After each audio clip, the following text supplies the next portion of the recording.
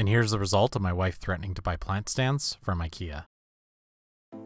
Hey guys, welcome back. Thanks for checking out another one of my videos. This project for me was a total win. I've been doing a lot of bigger projects lately, so having something small like this that I could knock out in a few hours was just awesome. By no means am I the first person to come up with a planter stand like this. This is a pretty common modern planter stand design, but let me break it down for you a little bit.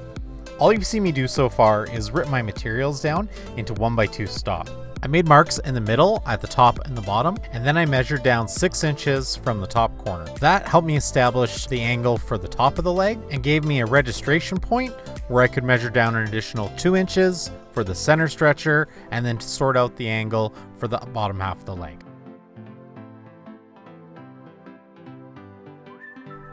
So I built 3 planter stands at the same time, all at different heights. To keep all my angles consistent and the same, I used Starbond to create a quick and dirty table saw sled that I could knock down and redo for each of the different leg lengths.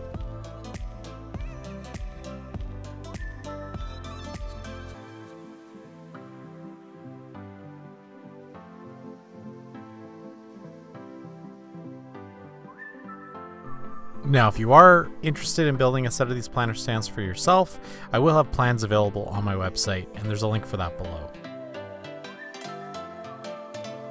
When I was done with one set of legs, I could bang off the stops and get set up for the next. I used half-lap joints to join the center stretchers of the legs together.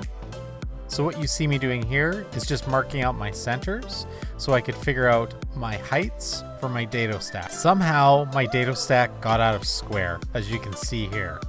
Luckily I was sneaking up on the joint, so I was able to fix this later on. Speaking of fixing things, I made all of the center stretchers for all 3 planters the same length, and I wasn't really happy with the scale. So I set up a stop block so I could cut off even pieces on each sides on 2 of the 3 sets of planters. I had a total brain fart when I was trying to lay out the heights for the legs, and I kept messing around with these, trying to hold them in place loosely so I could mark out where I would add the spots for my dominoes, and every time I would touch it, it would slip out of place. I eventually woke up and remembered that I could use a clamp to hold something in place. Really want to say thanks for checking out this video and for following me along on this journey. If this is your first time here, I'd love to see you hit that subscribe button or hit that like button. If you have any questions about any of the materials or the tools that I'm using, feel free to put those in the comments below.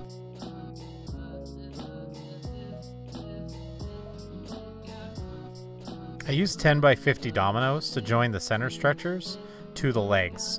I designed these to be a flat pack style, and I'll show you how that works later on in the video.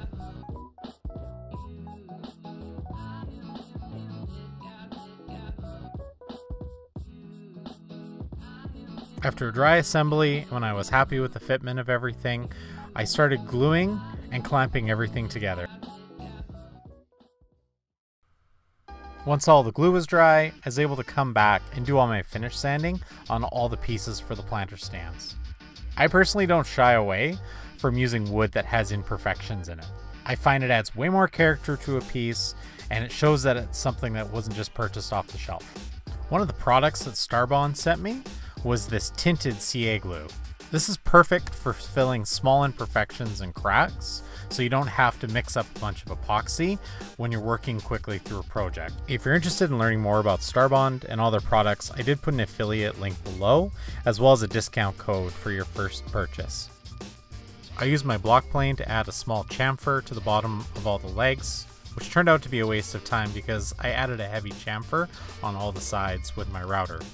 This might have been a waste of time as well, but I marked out where the half flaps overlapped on the center sections, so when I was routing, I wouldn't run over these sections. I mean, don't get me wrong, it looks good, but there's going to be a plant sitting on this, so you'll never see it.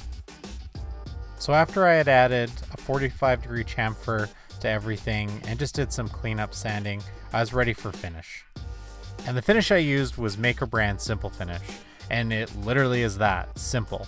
It's a hard wax, so you literally just wipe it on, wait for it to dry, and then wipe off any of the excess. And just like that, the plant stands were done.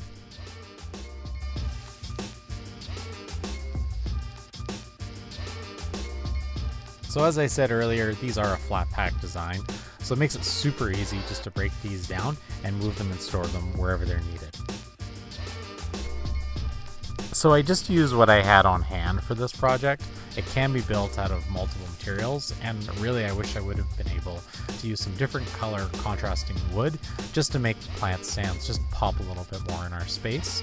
Being a woodworker, we have lots of different furniture of lots of different species of wood, so I think it would have been good just to mix it up with a couple different colors and variations in grain. But hey, some of the best projects I've built have come out of materials that I just have on hand. So if you're interested in building these plant stands, I have put a link below to my website where you can find a set of plans to be able to build your own. I've got some exciting builds coming up over the next few months, so hopefully you've subscribed and hit that notification bell. In the meantime, I've queued up some of my older projects for you to check out.